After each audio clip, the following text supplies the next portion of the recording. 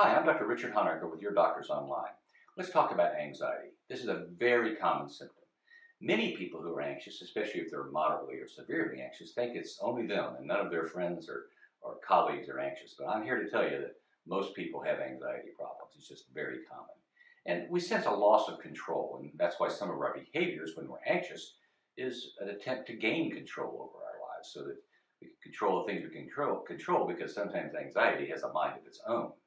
Now, you can become anxious and have anxiety disorders based on your genetics, your family upbringing, but also things such as excess caffeine can cause anxiety. That's a common problem. Certain medications can cause anxiety. You need to talk about those with your physician.